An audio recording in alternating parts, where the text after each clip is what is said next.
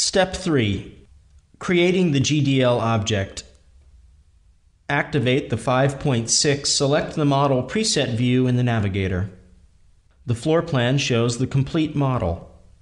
If you followed the previous steps precisely, you should see this figure. Activate the arrow tool and select all the rose window model elements with a rectangular selection. Activate the 5.7 Save the Rose Window preset view in the Navigator. The 3D window opens, and you can revise the 3D model before you save it as a GDL object. This view set shows the model from a generic axonometric view.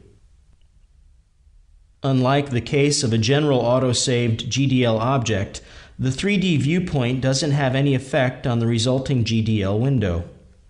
Once a window is inserted into a wall, the default position of the library part's coordinate system is rotated so that the XY plane is vertical and the Z-axis points horizontally into the wall. Notice that the black slab marked with the wall hole ID will not be included in the resulting GDL object. However, it will be implemented as a circular hole in the wall. Activate the File, Libraries and Objects, Save 3D Model As command. In the opening dialog, select a folder in which you want to save the new object and enter gothic_rose_window.gsm in the Save As field. The Save as Library Part dialog opens.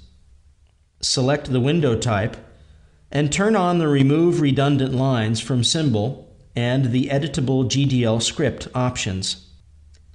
Click Save to create the object and to close this dialog. Activate the 5.8 Place the Window preset view in Navigator. The floor plan shows a solid wall and indicates the point where you should place the rose window object. Double-click on the window tool and make sure that gothic_rose_window.gsm is the active object. Click OK to return to the floor plan. Place the window in the wall with 2 clicks of the mouse where indicated by the label. The first click defines the location of the window in the wall, while the second one determines the exterior side of it. The second click should be made at the bottom side of the wall. Activate the 5.9 Check 3D preset view.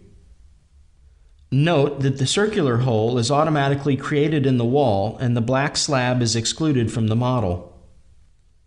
The 3D model is now finished, although the 2D symbol is far from complete. It contains too many lines that don't look good on printouts. Let's fix this problem first.